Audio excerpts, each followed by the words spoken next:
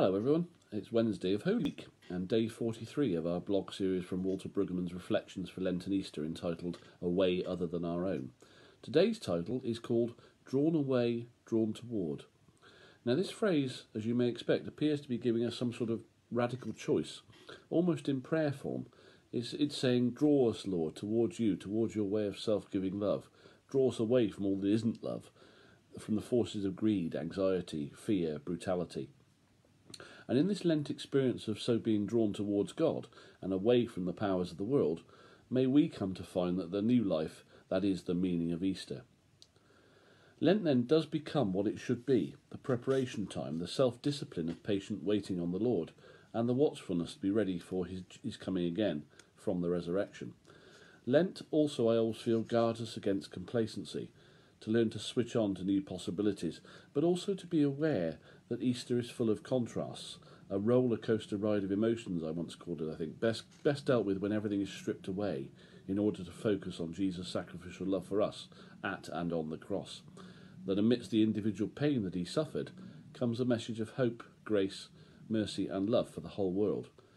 A message, as Kirsty said yesterday, that is currently very, very sadly being cast aside in many parts of our world. But this is our wake-up call, to be more prayerful, to be more disciples, and to be more relational. John chapter 12 verses 31 to 32 says, Now is the judgment of this world. Now shall the prince of this world be cast out. And I, if I be lifted up from the earth, will draw all men to myself. So what is this saying? This is the linked scripture for today from Brueggemann.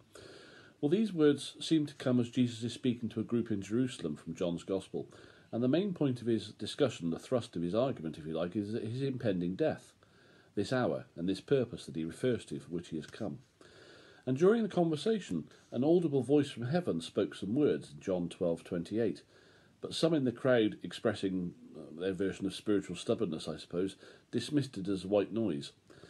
Jesus, in contrast, explains that the voice was meant for their good, for their benefit, as a means to point them towards his truth. In the most direct sense, Jesus is still speaking of his coming sacrifice on the cross. That moment is the judgment of sin and the means by which evil will be forever beaten. However, there is a sense in which his words also apply to the idea that he's just presented, that each person is presented with God and must make a decision. Everyone has access to enough proof of God, and those who don't believe or choose not to believe must choose disbelief and take on the judgment themselves. These words come as Jesus is speaking to the group, and his main point about the hour and the purpose for which he has come. This double meaning, in a sense, is supported by the comments Jesus makes in the very next verse. All men are drawn to Christ by the proclamation of his sacrificial death. Not all will actually come, of course, but no one has an excuse for rejecting what God offers, which is forgiveness of sin, endless love, and redemption in the form of Jesus Christ himself. After the conversation ends, John's Gospel emphasises that people are rejecting God in spite of the proof, not because there is no proof. The death of Jesus here is signified by his being lifted up from the earth, and it shows, I think, that his death would not be natural but violent, and would be public rather than private, and it fitly expresses the mediation he makes between God and men, being lifted up between the heavens and the earth. I think it also points out the death on the cross, as intimated in the next verse, where the if does not suppose that his death or the manner of it were uncertain, because it's all been predicted. It was determined by God, agreed to by Jesus himself, predicted in the scriptures and signified by the prophets, and foretold by Jesus.